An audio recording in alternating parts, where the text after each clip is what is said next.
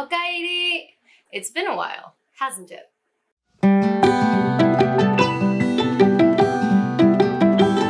Welcome back to my channel, Made Between the Pages. My name is Taylor, and today we're going to be doing a video that's a bit different from the usual content that I put out.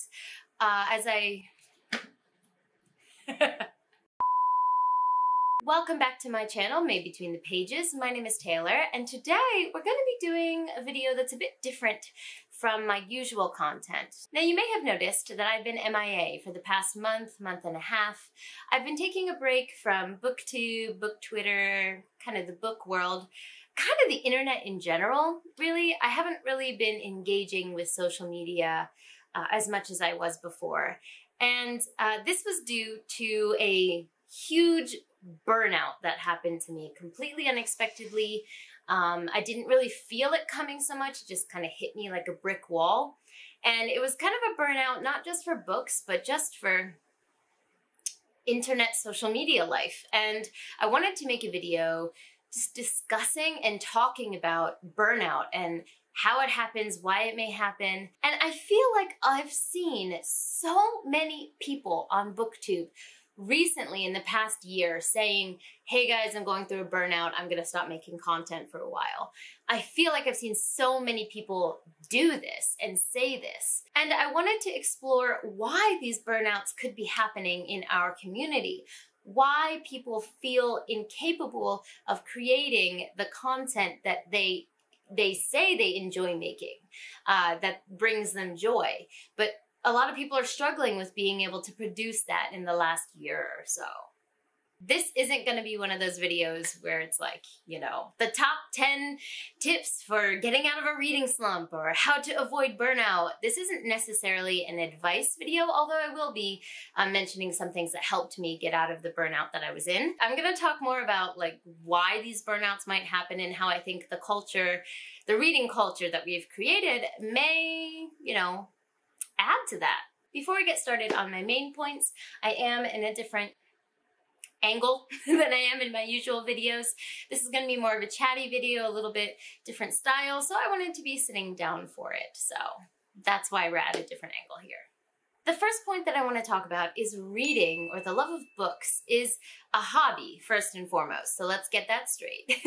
It is a hobby.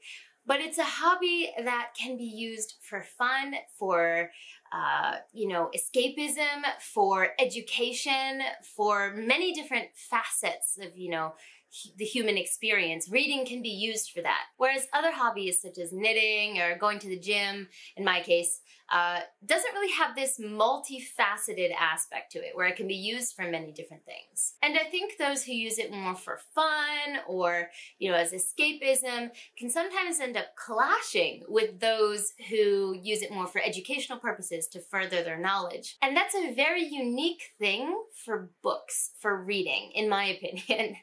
Maybe there are some other hobbies, maybe film or, you know, those who are into other types of media may have these kinds of clashes within their community as well. I'm not sure, as I'm not a part of it. But I do think that reading is quite unique in that regard. So if you are in either camp, I think that the burnout that you may feel can come from not always engaging with those who use reading in the same way that you do. I'm in no way saying that either usage is better than the other. Both forms are completely valid. But I think that some people are feeling the stress of their way of looking at reading clashing with the way another person looks at reading. The second point that I want to talk about is that books being a hobby can also kind of make reading sneaky in taking over other hobbies. Let me try to explain this. So for me, my main hobbies are reading, weightlifting in the gym, hiking. I also absolutely adore listening to music. I used to play drums, so music is a big part of my life. And because reading is such a big hobby and a huge part of my life, when I started making content about it, it kind of took over the time that I spent on my other hobbies in a way that I didn't really realize that that was happening. It was kind of like the cuckoo bird in the nest of my hobbies. So I think there were other factors that contributed to this, but I wasn't going to the gym as much. You know, the frequency with which I went hiking really decreased. I was exchanging all of the times I would listen to music for audiobooks. And I love audiobooks. I've raved about them on my channel before, but there is a place in my life personally for just music where I enjoy that particular hobby. And I think that audiobooks really took over that realm. Even when I was in the gym, like I wasn't going as much at all, but even when I was in the gym, I was listening to audiobooks because I wanted to get books read rather than listening to music that usually makes me feel powerful, makes me feel good in the gym. And I think that that exchange was taking a toll on me, you know, little by little. Then there's this added aspect of BookTube actually turning this hobby into kind of, sort of, a little bit work, especially if you make money from BookTube. For people like me who have a smaller channel, there is no monetary aspect of this, but you know, it is turned into the production of content rather than just reading books for yourself. And there are definitely positive aspects to this and negative aspects to this. But the negative aspects, I think, started to kind of take over for me a bit, and that really contributed to my burnout as well. This goes really well into my third point, which is monetizing your free time. Now, I use monetizing not necessarily in the sense of getting money. Like I said, for smaller channels like me, there's usually not a monetary incentive, but when I say monetizing, I mean using your free time to create content. So I found myself enjoying reading, but I didn't really feel like filming or doing a vlog. But I was berating myself in my head saying, hey, this is a chance to be making content. Why are you not making content right now? Just, you know, flip on the camera and catch yourself reading right now. But I didn't want to. Like, I wanted to just be by myself. And I think that this pressure we put on ourselves, this conversation that, you know, content creators can have, whether there's money involved or not, can really affect the way that you view the hobby that you've turned into the content. Does that make sense? So before, reading was more something I did for myself in my spare time, but because I was making content out of it, I felt like I was wasting time reading and not filming. Does that make sense? So I think that that contradiction also really played into the burnout that I had. This next one is gonna ruffle some feathers, so let's go. The next factor that I think contributes to BookTube creator burnout is that the conversations that we're having, while important, and the discussions are necessary, and I believe that the goal of these conversations are correct, the way that we're having them is not very helpful. Especially, like in my notes because I did make notes for this video, I made like bullet point notes. I wrote in huge block letters, Twitter. So if you're on Twitter, you probably know where I'm going with this. But I've heard a lot of people discuss the fact that nuance on Twitter specifically, but in general, online discourse is missing. And I quadruple that thought. I've seen some really engaging, constructive conversations that have happened within the community about, you know, consumerism, racism, ableism, sexism, you name the ism. Those conversations have been had in constructive ways on panels, I believe, where you can kind of see each other's face, and that leads itself to more nuance or being able to discuss things in a way that, you know, kind of you treat the other person as a person. But Twitter doesn't really lend itself to that type of conversation. It just doesn't. And you can use Twitter however you want to use it. You can use it as a ranting space. You can use whatever tone you desire to express your beliefs. But I think we've started to equate Twitter with a place to start conversations and discourse, and that's just not what it's for. Like, a lot of time I see this formula on Twitter, which is, if I associate you with X book, or if you like X book, you are a terrible person, unfollow me. And that is the person's right to tweet that. That's fine. But it shouldn't be equated with a discussion starter or with a discourse, being begun, because that's just not what it is, because it doesn't allow people to engage with what you said. It's either unfollow me or agree with me. And that just doesn't lend itself to any nuanced conversations. When it comes to more interpersonal connections, the book club that I'm a part of, a lot of us, read different genres, have different goals with our reading. And I think in the discussions that we have this like intersection of ideas that can, show me, a new genre that I wasn't looking at, or a new group of marginalized authors I should be looking at. And then maybe the way that I talk about things has opened up the thinking of others in the book club that I'm a part of. And we just have this kind of ability to not necessarily agree to disagree. I don't want to say that. Well, sometimes when we dislike characters or dislike books that the other person likes, but there's this ability to have a nuanced conversation about things, which I really, really value. I've also had conversations, in DMs with people where miscommunications have happened, but because we're willing to provide each other with the grace to understand that there was a miscommunication or understand why the person may have felt that way or whatever, we've been able to, grow actually from this situation and move on and come away with something learned. But I don't think that really happens in a lot of the discourse, especially on Twitter, but in a lot of the ways that people are engaging with each other now. Then the burnout of this comes when you feel like you can't engage, or I mentioned in a previous video how BookTube has changed my reading, mostly in positive ways. But one of the few negatives was that I felt that I often felt paralyzed with what book to choose next, because I felt like something was going to be wrong with it, be it the author, be it, even if I knew nothing about the book, if I say that I'm going to read this, the reaction could be quite harsh online. And this leads us to the concept of cancel culture. Now, a lot of people say that cancel culture doesn't work. And I agree that it doesn't work in the way it's intended, because often the person who is the source of this issue, who is the cause of it, or the person in power, usually does not feel the consequences of, people, calling them out. But along the way, a lot of smaller creators or smaller people in this community, do feel the backlash from this. And it's often worse for, people of color.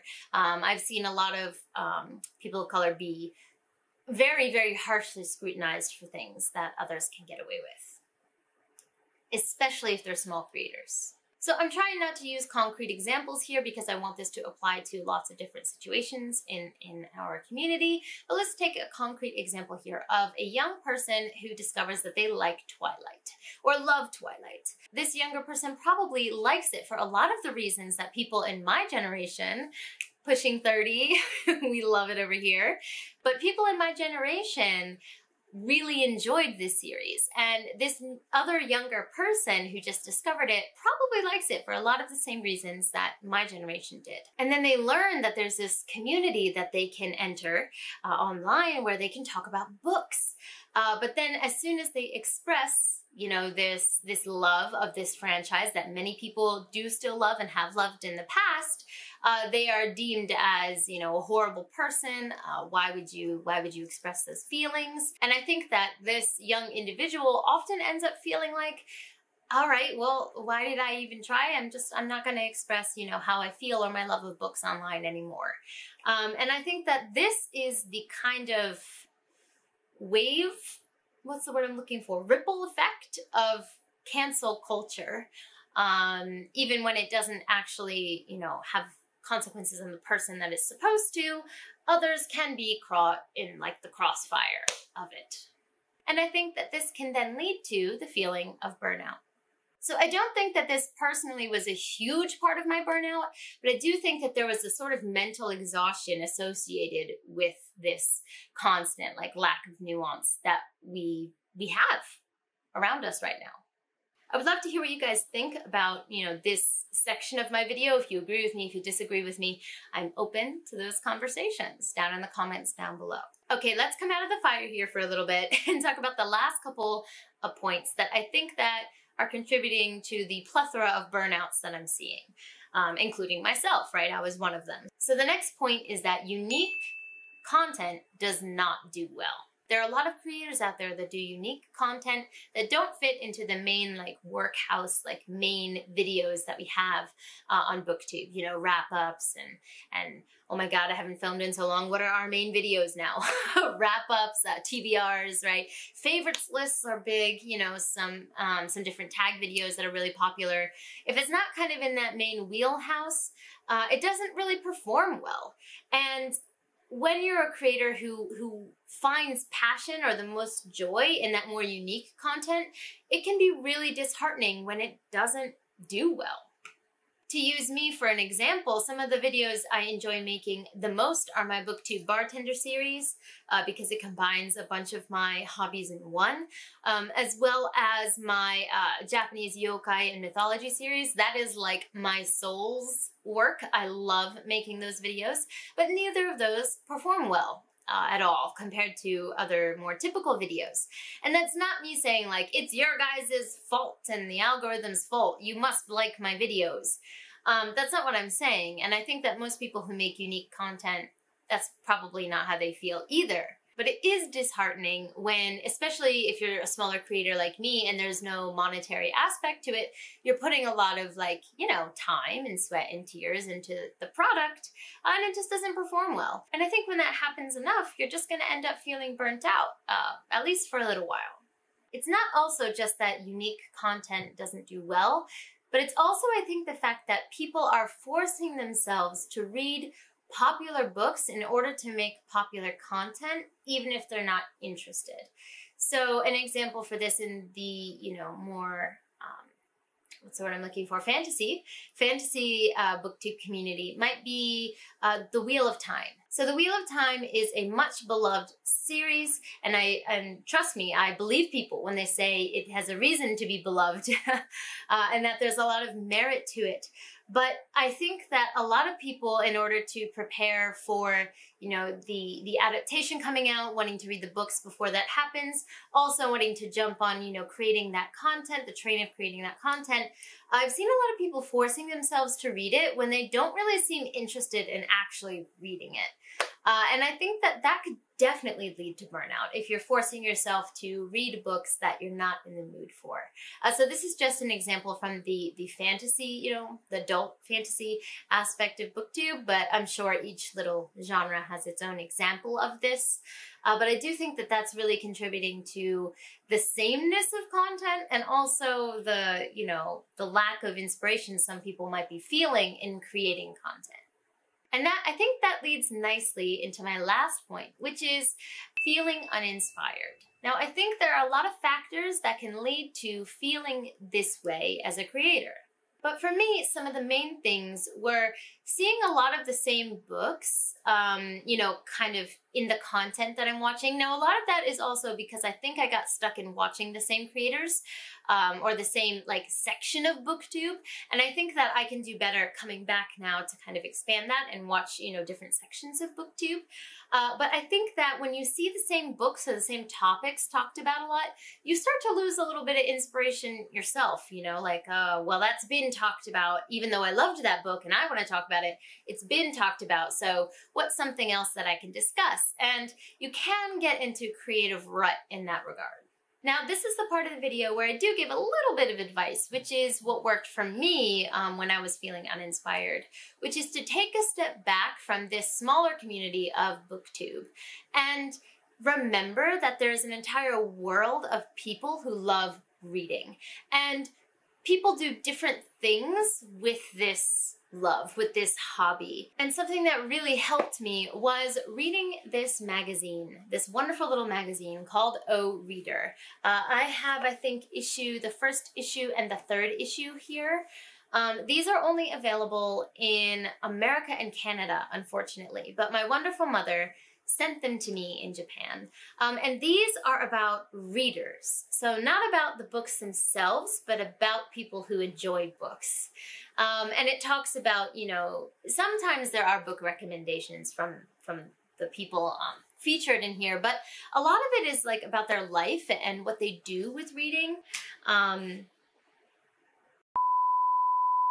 There's an article in here about, a bunch of guys that have a podcast where they talk about reading. There's another article in here about a young man who was so inspired by the things he read on the back of jazz records when he was young that it inspired him to now create like youth centers for, marginalized youth and things like that. It's inspiring, and you get to see what different readers are doing with this hobby, how it's inspired them or the way that it affects their life. And it was such a good reminder for me that while I love BookTube, and I do think that this is my reading community, there are so many people in the world doing so many different things with reading. And that was a perspective I think I was missing. And I would highly recommend that, whether it's, getting your hands on these magazines, which I do wholeheartedly recommend, or just researching outside of the space for a little while, I think it might help give some clarity.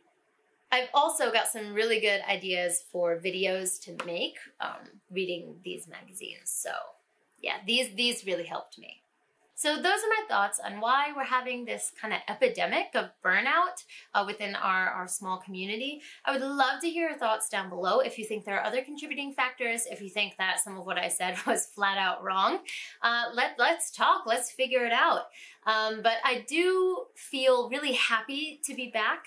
I think that the break that I took was really necessary. I've really, like I mentioned, been able to reflect on some things and figure out how to reprioritize things in my life, like going to the gym, listening to music. I think I have a much better balance of that, and reading is starting to bring me joy again. So I am really excited to come back.